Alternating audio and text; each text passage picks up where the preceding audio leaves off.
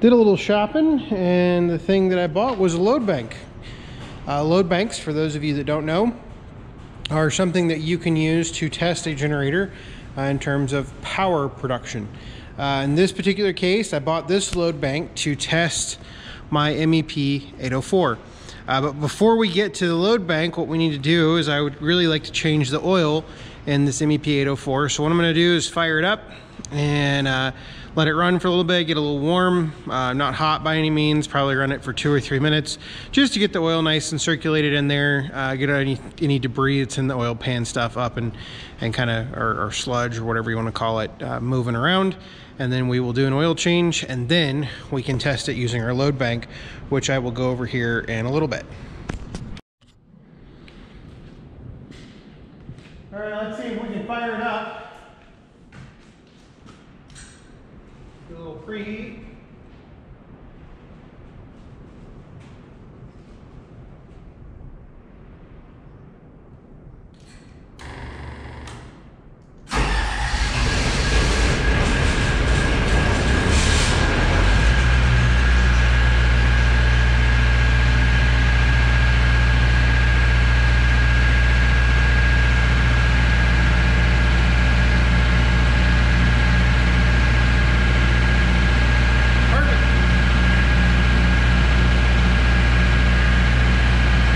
Sit there and warm up for a little bit, and then we'll work on changing the oil.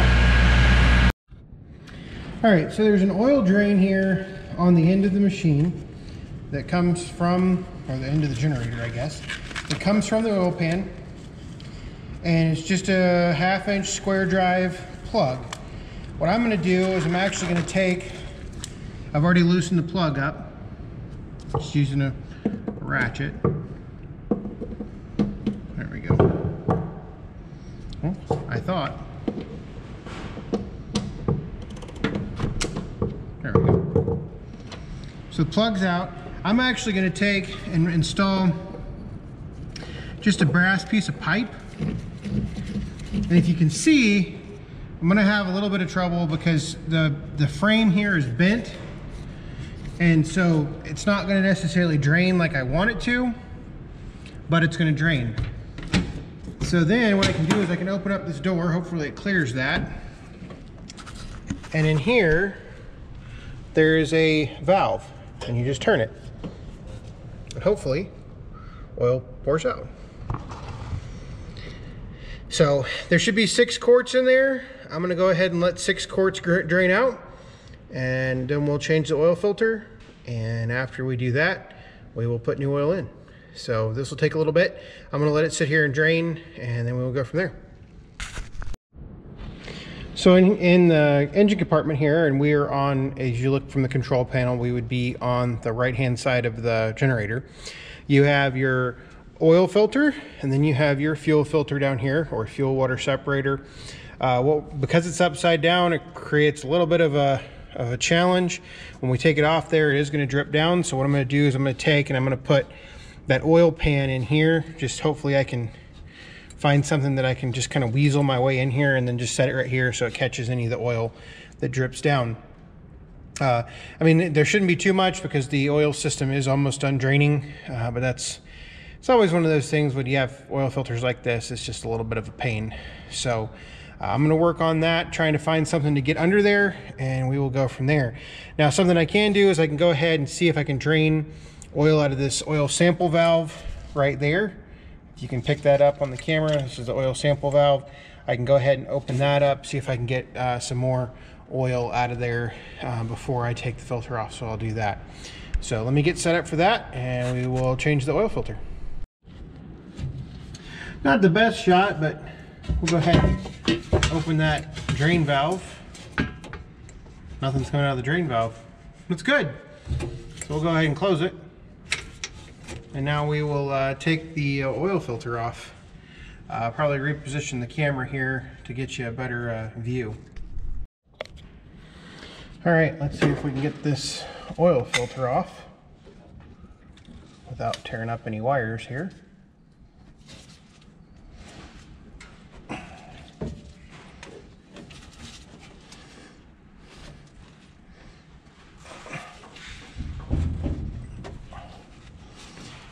And as per usual, He-Man put it on.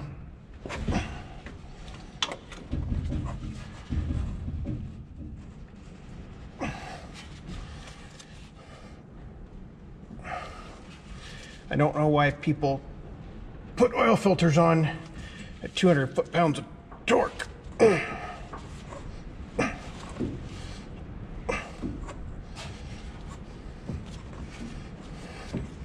I mean, to me, it's kind of ridiculous. Oh, now I'm exhausted. All right, so let's see how much of a mess we can make.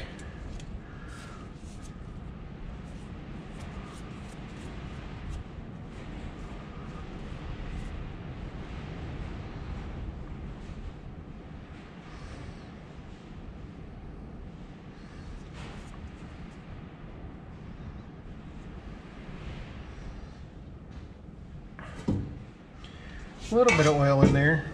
Let me see if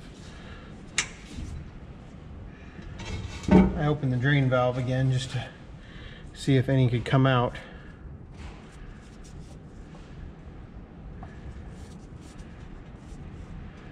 There we go. Go figure.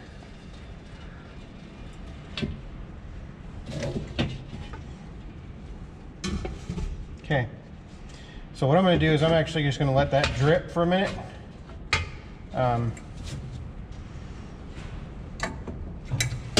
Just going to let it sit here and drip, and then I'll get in there and clean it up. So that's just a matter of wiping everything down. So we'll do that. So I'll do that, and then we'll put the new filter on, and we'll add oil. All right, so new filter. This is just Napa Gold 1523. Picked it up this morning. Actually ended up going to Napa. Oh, the instructions say, make sure, well, clean mounting base, make sure the old gasket's removed, done. Apply clean oil to the new gasket, check. Do not use grease, check. Make sure new gasket is seated in groove on filter, done that. And then screw filter onto base until gasket make contact, and then tighten 3/4 of a turn. Refill and run engine or system. Check oil pressure and check for leaks. Please dispose of used filter in accordance with all regulations. Thank you for flying whatever airline. Okay, our filter has now made contact with the base. Now we need to tighten an additional 3/4 of a turn. Not 8 turns. So I can actually do most of that just with 2 hands. And that should be good. We started with it right here. Now the edge of the instructions is right there. I would say that's 3/4 of a turn after the contact with the base.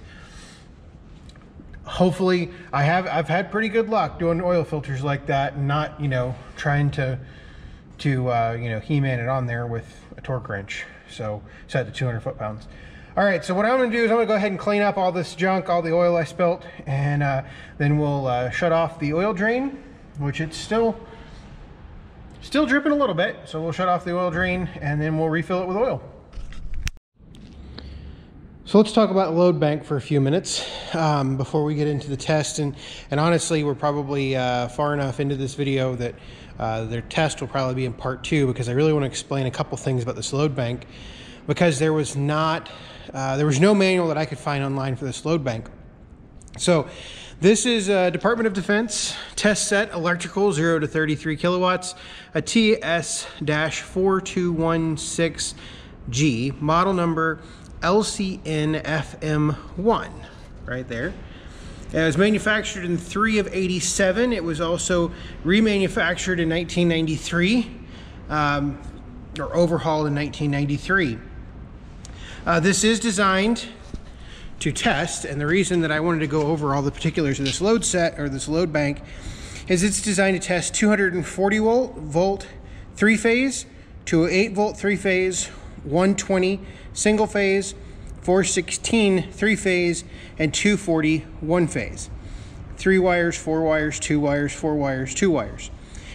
This is the connection legend right here, C and D, and so on and so forth. So the MEP-804 is set up for 208.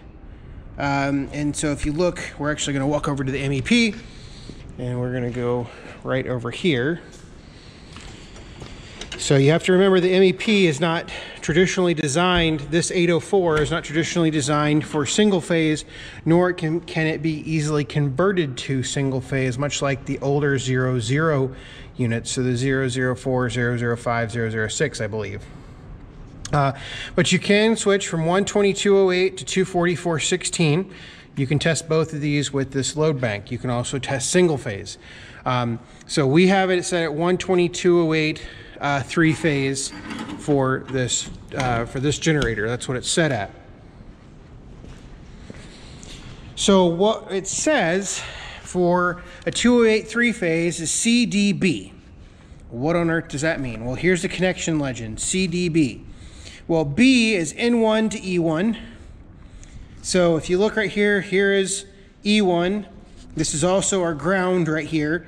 So N1 to E1 is a bus bar right there. Next is, we covered B, so now we're going to cover C. C is P1 to J2, and D is P2 to J1. Now, there's no P's or J's over here. I could not figure out what that meant.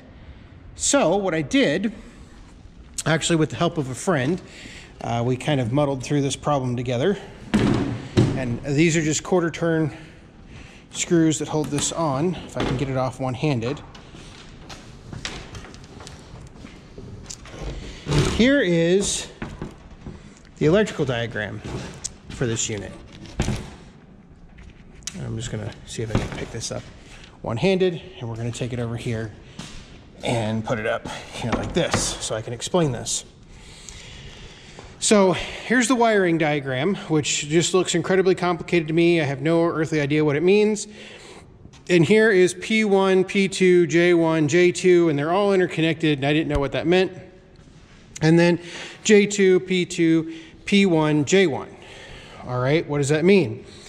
Well, if you look around the machine long enough, and when it's down on the ground like this, you really can't see what you're looking for. Well then, if you look in here, there's a J2 right there, and a J1 right there. What about the P's, right? Well, long enough looking, the P's are the bundles of wire. So P1 is connected to J2, as it should be, and J1 is connected to P2, as it should be. So that's what we have to do for C and D down here. Now, what's really important, because this is a three-phase, there is no BB here for F. So if you notice on the single phase, it says F right here. F is BB to L1, 2, and 3. This is BB, L1, 2, and 3. So to test this as a three-phase piece of equipment, we have to take this bar out. You cannot have this bar in here.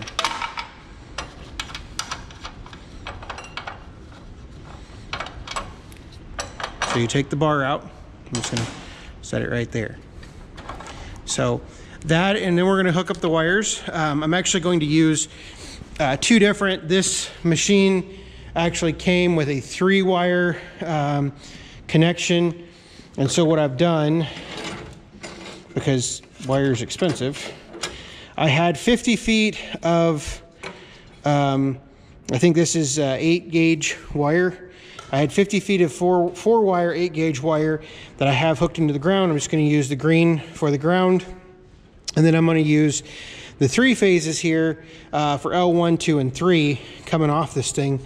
And my ground and neutral are hooked together. So we should be good to go there. Now I've already tested this unit out, so I'm not too concerned about it. I played with it for a little bit the other night, but it was pitch black dark, and I was doing it by a headlamp because I was excited when I got the load bank, because I wanted to see if it even turned on. So let me get this hooked up to the load bank, and I'll go over that system, and then maybe at the end of this video we'll do just a brief test of the load bank, and we'll go from there. All right, I'll go over the controls of this load bank here. Basically what happens is you have your main breaker that turns the power on, that turns the fans on, which I'll show you here in just a second. And then you have your master load switch over here. So you turn this on, because when you turn this on, then all of your load banks are activated. I'm gonna leave that off. And we have 1, 2, 3, 4, 5. You can see that, or sorry, 4. We have 4 6 kilowatt load switches, so that's 24 kilowatts. We have a 3 to get us to 27, another 3 to get us to 30, and then a variable 3 to get us to 33. And the variable load is right here, and you just use this, I guess it'd be a rheostat, I don't know, to basically turn up the power.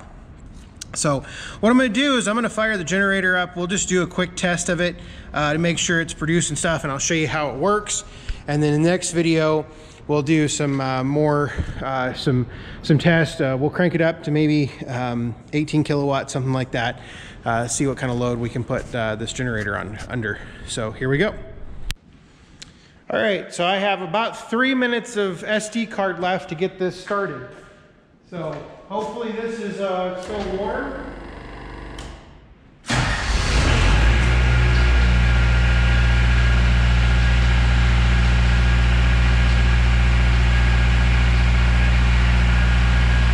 So I'm going to let it warm up for just a minute because it's cooled down some. I've already tested the oil and everything, so it's good. So I'll come back in about a couple minutes when I've let it warm up. All right, so I'm going to go ahead and open the circuit.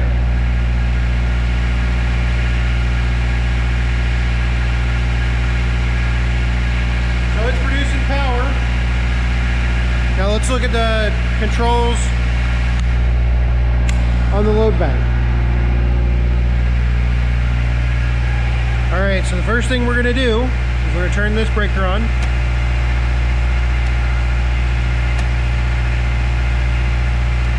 Well, it worked the other day.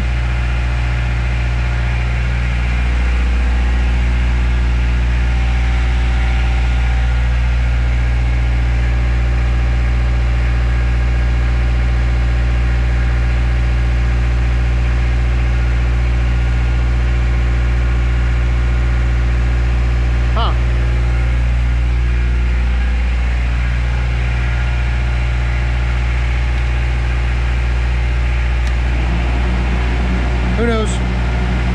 So now it's working. So now what we're gonna do is we're just going to, what it's doing is when you turn this power on right here, it turns 3 fans on. And to get the load, what happens is these fans cool heating elements. So all those heating elements right there are being cooled by those fans. So just for good measure, as I've got about a minute left here, we're just going to turn on 1 6 kilowatt load.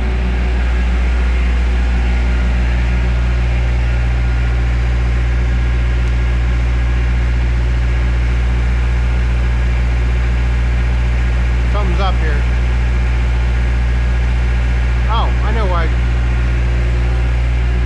We can't turn on a 6 kilowatt load. We've had to do one step. We have to turn on the master load switch.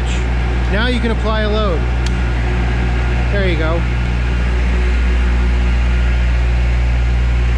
So at 6 kilowatts, we're using 40% of power or 30% of current.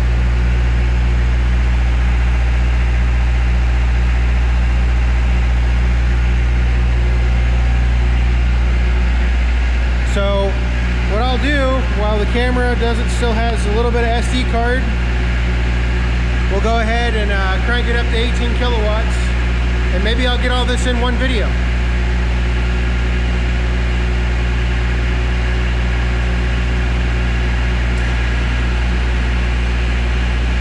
That's 12 kilowatts.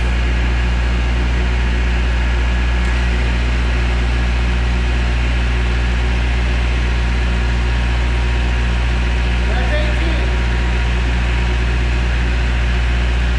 You can see it's working pretty good.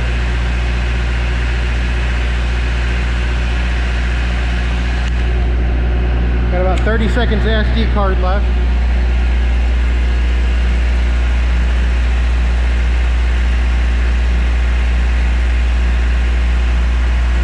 So we actually got the whole test in. Now I'm going to let this sit here and run for a little while. At 18 kilowatts, we're going to test it out and go from there. Thanks for watching.